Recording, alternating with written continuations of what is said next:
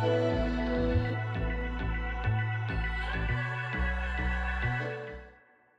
and welcome to Empower TV. My name is Josefine Campbell, but Empower TV is about you. This is the channel for you who like to empower yourself and your business so you get more success and happiness.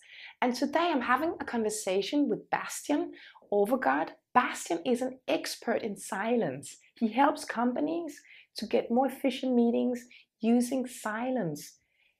Could you explain a little bit about that?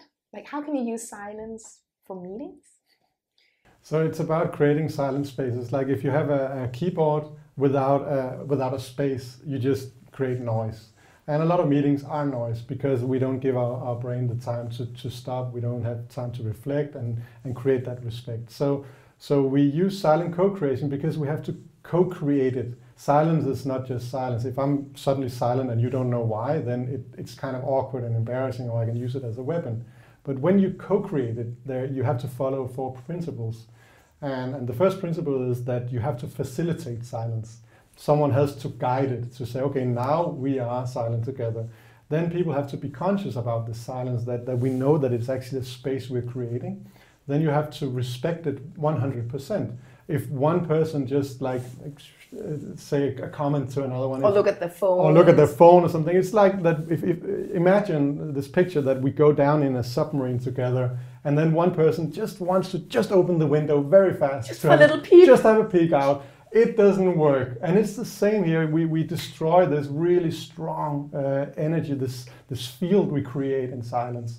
And the last one is that you have to have a time frame, because if I say, okay, now we're just silent, you say, okay, we'll sit in silence, and it will be awkward because we will use a lot of energy to say, when should we start talking again? Mm-hmm. But if we know it's just 1 minute, or it's just 2 minutes, or it's 3 minutes, then we can completely relax, and we get this valuable space in our life that is just like filled with noise, and it's draining our lives and our minds and our ability to get the really profound ideas. Yeah, so because what do you get from using silent co-creation in your business?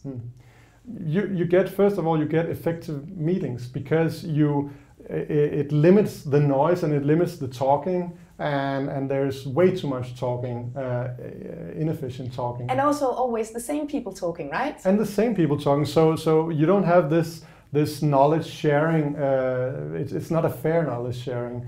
So it creates a more equal space between extroverts and introverts. And not just fair, but like optimal or efficient knowledge sharing. Because sometimes you have some really, really smart people who are introvert, who don't like interrupting or speaking up. Exactly. And we lose the valuable input they have. Exactly. And then just having a 2-minute timeout in the middle of a meeting where just like the tempo goes up and we are completely on. Those 2 minutes will, for an introvert, can make them give them time to reflect and to formulate a sentence, a meaning, what they want. But it also creates presence and respect to have this, to make these timeouts. It's also, you can also see like a Formula 1 race. Like you also need to go into a pit stop, and in that pit stop, everyone works together. And actually, some of my clients say that in the silence, everyone is heard, and I really love that. So you actually also create like a really effective team building effect. I hear that many times that people, they really feel like they're a strong team if they're silent together. But again, you have to do it in very small doses, and you have to. It's important where you put it in the meeting and how you talk about it, how you present it. That's the whole thing. So, and that's what I also teach leaders, how to present it in a way so people don't think now we have to sit and meditate or something. Because it's not about meditating. I love it. I think it sounds awesome. And I also like to be silent, to be honest. Many people feel a little awkward being silent. We love to hear what you think about being silent. Do you like it? Do you hate it? Or can you imagine ever having conscious silence in a meeting to increase effectiveness? What do you think about this whole thing? Please write us a comment and at least give us a thumbs up or a thumbs down. We'd love to hear what you think about the video. Thank you so much for watching today.